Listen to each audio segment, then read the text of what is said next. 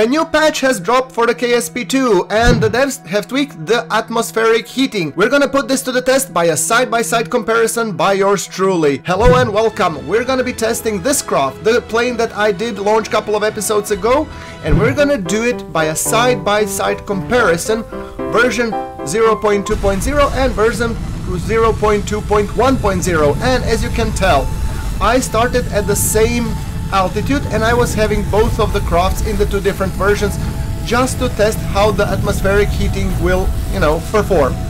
And as you can tell, in the 0.2.0 for science update, the parts have already fallen enough that to the point where Pool or Val didn't have a chance. Or actually, that wasn't Val, that was some other guy. Oh well, Val was in the container behind.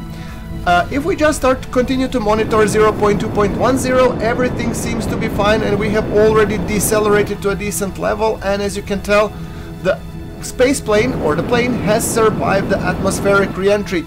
So one big score for the 0.2.1.0. Yeah, as you can tell, the values have tweaked, which means SSTOs are viable again, and I cannot wait to see Matt Lown plunge in on or double down on this. Having said that, that means that my previous episode where I launched this little plane, if you haven't seen it, I'm going to be providing the link in the comments, pinned comment below.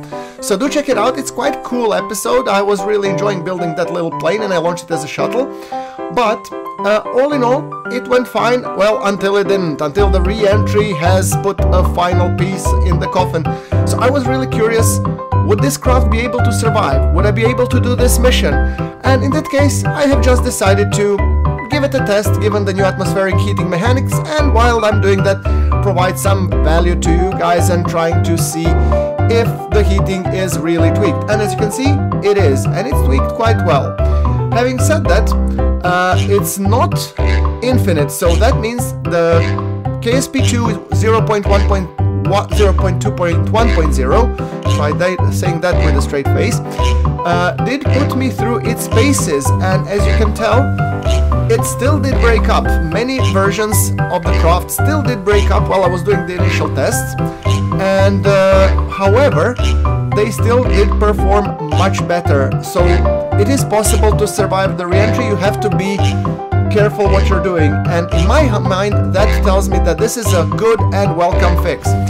Yeah, as you can see, I did a lot of tests and I was even thinking, can I perform the crew observation? Another thing that was fixed from the KSP2 0.2.0 is the big icons. Yes, the big icons in the map view that we hated are gone.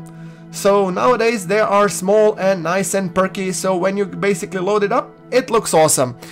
There's lots of more fixes and I'm gonna be testing them a lot more, but I just wanted to give you guys a quick info and hope you like it. If you do, press the like and I'll see you in my next one.